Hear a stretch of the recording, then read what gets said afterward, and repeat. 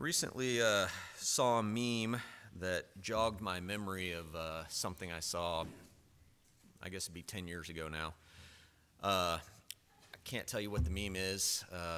It's off of a quote that I'm going to talk about, but the quote has profanity in it. So if you're not familiar with what it is, you're not going to make the connection with the bumper stickers and T-shirts, but I'll cut out the profanity and just give you the point of what was said. There's a guy called Richard Dawkins. He's apparently a very smart guy. He's a British evolutionary biologist.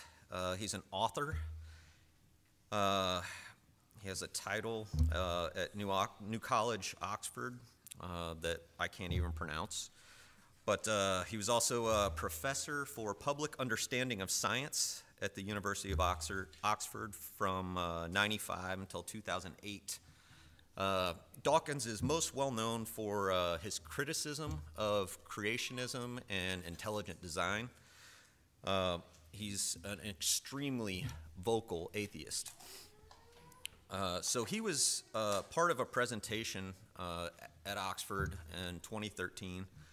And then after the presentation, a small panel of the presenters were sitting on stage and they were fielding questions from the audience. And one of the audience members comes up with this question. I'll just quote him because it's easier to do that. The question is about the nature of scientific evidence. You both said, I think most people here would agree with you, that we're justified in holding a belief if there is evidence for it, or there are logical arguments we can find that support it. But it seems like this in itself is a belief, which would require some form of evidence.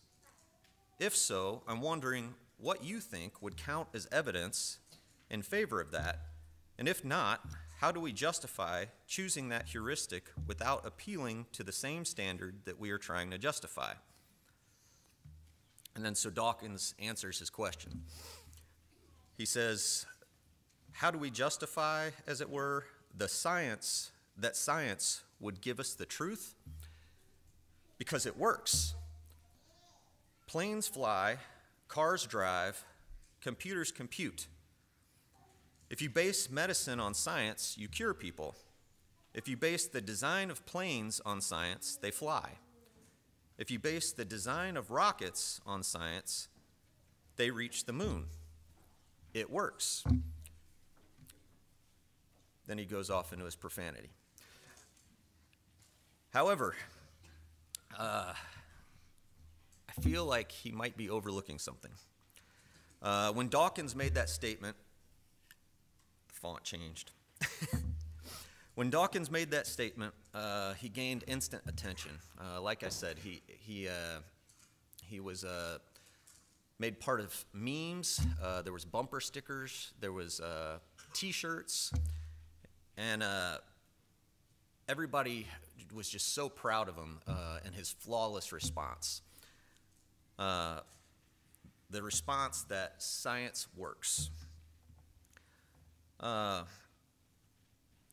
His quote became a mantra for militant atheists. But like I said, I have a hard time believing that all these super scientists can't see the problem with his statement. Science works when it's based on truth. The products of science don't work when the science is based on false concepts. Science is only as good as our current information. Science is an organized search for truth, but science itself is not the infallible religion that they hold it to be. So we understand as Christians that truth comes from God. God is truth. Dawkins is undoubtedly smarter than I am, so I think the statement he made is worth some consideration. The logic that he used about it works, so therefore it's proven. Anything God has ever said is true. Everything he has made is perfectly to his intent.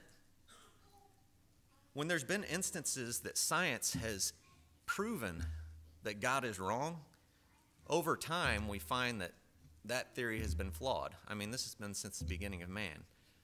God has been proven time and time again. If we wait long enough, we find out that science can never disprove God, because God is truth. God is never wrong. Not only that, but he's told us how to achieve something much greater than making airplanes or curing diseases. So if I was going to hijack Richard Dawkins' quote and kind of reword it to fit this situation, how do we justify a belief in God? He works. His people better. His families work the way they should. And his church is far greater than any conglomeration of people on the earth.